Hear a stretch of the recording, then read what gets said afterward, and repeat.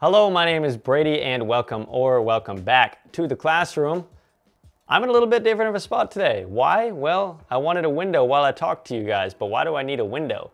Because we're talking false color, how it works, what it is, and why it's an essential tool that you're gonna need to get your exposure spot on. And stick around to the end of this video for a little giveaway. Shh, it's at the end. But before we get going with our lesson today, please hit that like button, that share button, the subscribe button if you find this video or any of my other videos helpful. So false color, what exactly is it?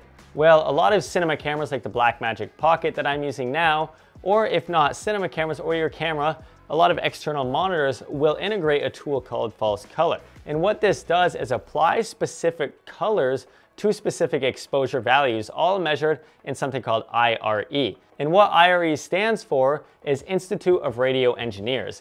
And I'm pretty sure, not 100%, but pretty sure the Institute of Radio Engineers is who developed this IRE measurement units, but the science I'm not 100% on. But let's go over the different exposure values and what they really mean, and the exposure colors and what they mean. So we're gonna add on a visual as I talk and as I discuss these exposure values. So I'm gonna turn off this light here, and then things are gonna start to get ugly.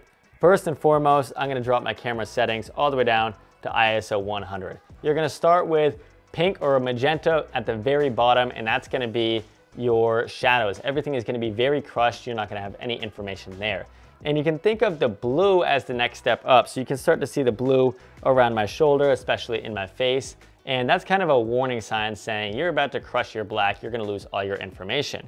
But then as I bring up the exposure, you can now start to see that my face comes into kind of a darker gray. So now you're at this lower range. I wanna say about 10 to 15, 10 to 20% of the IRE range. So you're still very, very low. And as you see, the exposure on myself is very low. So let's keep bringing up the ISO, and you start to see that I get into this green area in my face. So now I'm very green. I'm right about the, middle range. So I'm about like 30, 40% of the IRE range. So now I'm starting to get into what is really middle gray. So as I'm bringing in my exposure a little bit more, you start to see pink is the next step. Now you're getting up into the 50, 60% range. And a lot of the times this kind of pink area of your false color is gonna be where skin tones are properly exposed for.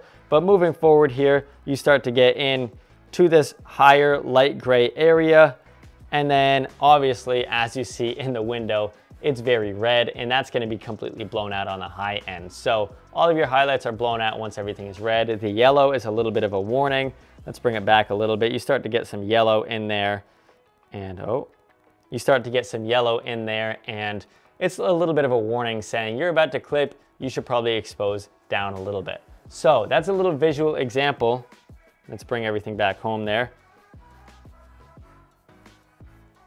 So that's a little bit of a visual example of the color changing as you go up the exposure range. Now what we're gonna do here together is utilize the false color to our advantage to expose a scene properly. So we're gonna get ugly again here. So first, let's say I've got no lights and I just gotta bring up the camera's exposure and just light my face accordingly. So let's say we're gonna drop down that aperture and maybe bring the ISO up a little bit. So I'm pink, I'm green, I'm kind of right in that area of properly exposed skin tones, and you can see that the back window is extremely blown out, white, clipped, it looks ugly. Well, we're gonna use false color to our advantage here, and we're gonna expose the scene properly because remember, expose for what you can't control. So in this case, the window and the daylight we can't control. So we're gonna use false color here to properly expose our window because false color is great for taking specific parts of your frame and telling the exposure values. So let's bring the aperture back up to about 3.7,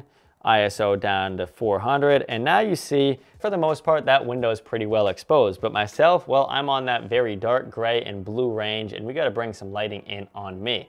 Well, I've got a light here with a softbox. We're just gonna dial this up now. Okay, so bring that up to 10% or so, and then that's when you start to see, we're gonna do that one more time while I'm sitting here, that's when you start to see that color change just on myself and just on my face. So you can use false color to your advantage to just isolate, my face. And what is this exact light doing? Well, let's turn it off. Let's turn it back on. let's make it really bright on myself. I mean, that's probably a little bit too bright. And then another tip that I like to do, or another trick that I like to do, is if my lighting is motivated by a light source that you see in the frame, like the window, my light isn't going to be brighter than my actual practical light source, because as light travels, it's gonna die off a little bit. So I look at my window and I say, okay, that's at about light gray, a little bit of pink, a little bit into the yellow. It's pretty warm. So then I'm gonna expose my light on me to be a little bit less than that, because if you wanted to match all that up, it just doesn't look right. You know, the outside is bright, I'm just as bright. It just looks kind of weird. So bring that exposure on that light down to about where I had it. And now you start to see that we got a pretty good exposure going on here, and we used false color as a tool to our advantage. So false color is a great way to check your exposure for particular areas of the frame, particular lights that you're adjusting, so on and so forth. Whereas a typical histogram or waveform or exposure meter is going to just take the entire image and say, well, it's overexposed or underexposed, or it's exposed to the left or to the right. So false color is a great way to say, hey, look at myself. I'm too dark. Let's bring in some light.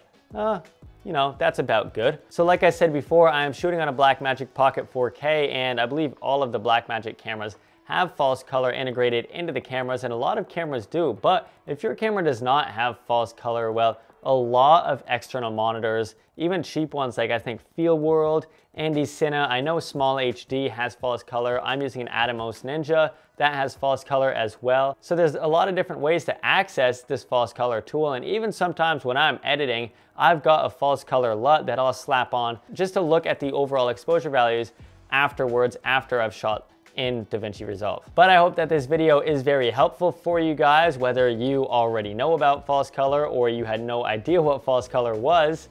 Oh my God, I almost forgot. I almost ended this video and completely forgot to say that we hit 75,000 of you guys this week, like last Tuesday. And thank you, first of all, thank you, second of all, and thank you, third of all, because I couldn't have done it without each and every one of you. So I realized that I like to give away lights. I guess it's my thing now. So with that being said, I want to give away a few lights. So I worked with my friends over at Aputure to come up with 3 perfect lights that would be great to give away for you guys. And a lot of you had said that you would like an Aputure MC, or you'd appreciate an Aputure MC. So with that being said, we're going with one Aputure MC, we're going with one Aputure MX, and one Aputure MW. 3 different lights, 3 different winners. Yeah, so a couple different requirements to enroll into this. I'm gonna put a link down below to be able to enroll for it. And I'm gonna say 2 weeks from this Monday. So that's going to be May 3rd. So I think it's May 17th, 2 weeks following. That is when I'm going to announce the winners in that video. But a couple requirements to be able to enroll into this, well, subscribe to the channel, that helps. And also, if you could please put down below one of your favorite videos and one video that you would like to see on this channel in the future, one tutorial that would be great for you to learn from. That's really all. So good luck. I'm excited to give away lights. Honestly, I just came up with this a couple of days ago, so I hope that you like the light options that I'm giving out for you guys, but that is all that I have for you today. So now, successfully, class is dismissed. See you guys.